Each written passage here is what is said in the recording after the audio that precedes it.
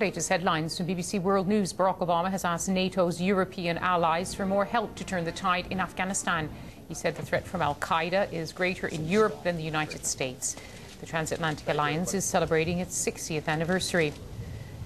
Let's go now live to Baden-Baden, where Angela Merkel and President Obama are speaking. This time in southern Germany, and we are delighted that now he, as the President, for the first time visits the Federal Republic of Germany, and we are happy, we are delighted that we, because of the anniversary of the NATO, now can discuss the basics of the strategies, and we have had a friendly relationship for a very long time with the United States, and I'm sure we can continue this relationship. We have briefly discussed the tasks, everything what we will have to do, and we have shown that we are willing to work together in a partnership, and we are grateful that you have come to Europe to work together, and it is a common goal we share because of course the states are quite a power in order to help to overcome this economic crisis. Today, one of the topics we will discuss is the relationship with Russia, European interests, and on Sunday in Prague we will have a summit between the United States of America, and we as the Federal Republic of Germany would like to contribute to Afghanistan, and we are aware of our responsibilities regarding training of the police, for example, deployment. We also would like to have to keep a relationship with Iran in order to exclude nuclear influence, and we are also happy to know that the United States of America would like to start a new beginning so that we can continue a peaceful relationship. I think we have quite a lot of tasks to tackle, a lot of contributions will have to be made, and I am sure you as the President are very much welcome here, and you have also been welcomed with all the cheering. A lot of people are very pleased that you are here, and we hope to see you another time as well. It is wonderful to be here in Germany, and I want to thank Chancellor Merkel for her leadership, her friendship, and to say to all the German people that we are grateful to have such an extraordinary ally. And I think I speak on behalf of the American people, that we consider the relationship between the United States and Germany to be one of our most important relationships. I have been spending quite a bit of time lately with Chancellor Merkel, and continue to be impressed with her wisdom and leadership and diligence in pursuing the interests of her people. Over the last several days, what we've been grappling with is an economic crisis that is unlike anything we've seen since the 30s. And just a stark reminder for those of us in the United States, our jobs report came out today, and it showed that we had lost 663,000 jobs just this month, which has pushed our unemployment rate to 8.5%, the highest in 25 years. And we've lost 5.1 million jobs since this financial crisis and recession began. So obviously this is hitting the United States hard, but I think what we discussed and the reason we acted swiftly and boldly in London was the fact that none of us can isolate ourselves from a global market, that the economies now are so interdependent, capital flows across borders occur in the blink of an eye, and as a consequence, if we do not have concerted action, then we will have collective failure. I'm very proud of the work that was done in London.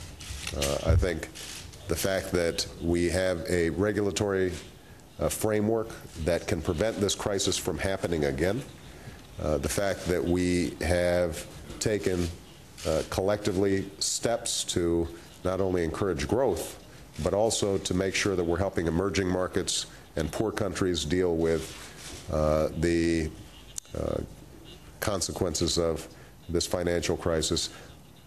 None of those things alone guarantee immediate recovery, but they are necessary foundations for recovery. And because we committed to meeting again in the fall, it allows us to review what we've done, and if what we've done is not sufficient, and we continue to see a deterioration in the situation, then we're going to go back at it and keep on doing so until we get it right. As Chancellor Merkel mentioned, the economy is just one of our challenges. And as we celebrate this important landmark for NATO, we are reminded that not only do we have immediate joint efforts in Afghanistan that have to be bolstered and have to become more effective, but we also have to have a strategic framework for how NATO moves forward. This has been the most successful alliance in modern history, an alliance that was so effective that we never had to fight.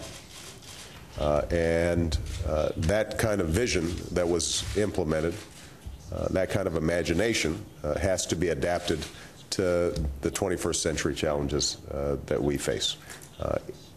Not just Afghanistan, but there are a whole host of other hot spots and challenges, and we've got to figure out what is NATO's role in that, what is the partnership between the United States and the European Union's role in that, whether it's issues of climate change or poverty or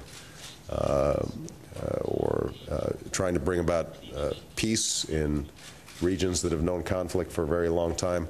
In all of these areas, cooperation is going to be critical, and leadership from our two countries is going to be critical. So I'm very pleased to have a partner in Chancellor Merkel in these efforts, and I am confident that moving forward, that we are going to be able to make slow and steady progress to advance the cause of peace and prosperity. With that, why don't we take some questions? Ja. Fangen wir mal mit der deutschen Seite an. Who would like to put a question? Mr. Beverunge. Michael Beverunge, zweites deutsches. Michael Beverunge, TV in Germany. You've had a very enthusiastic reception here in the streets of Baden-Baden by the people, but there is also fear and anxiety in Germany about what the future might bring. Your administration is calling for a fundamental reform of NATO, or perhaps in your words, change.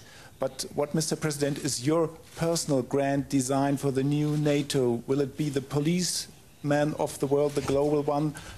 Should Germany shoulder more responsibility, especially in Afghanistan? One question for the Chancellor. Frau Bundeskanzlerin, wo sehen Sie die Chancellor, where do you think, where are the boundaries of NATO and commitment of Germany? First of all, I don't come bearing grand designs. I'm here to listen, to share ideas, and to jointly, as one of many NATO allies, to help shape our vision for the future. If NATO becomes everything, then it's nothing. So obviously we're going to have to define and clarify its roles, responsibilities for the 21st century. What we should expect is that we will set up a process in order to do that. I don't think Germany should feel anxious about that. I think that the United States and Germany and all the other NATO countries should see this as an opportunity to put together an architecture that is as successful at meeting our new challenges as the prior architecture was at meeting the challenges of the Cold War. Obviously we already have one test case, and that is in Afghanistan. It is as complex of a problem as we're going to see, partly because it's not just a problem of Afghanistan, but it's also a problem that exists in Pakistan. We've put forward a new comprehensive review of how we think we should approach this that recognizes the military alone cannot solve these problems.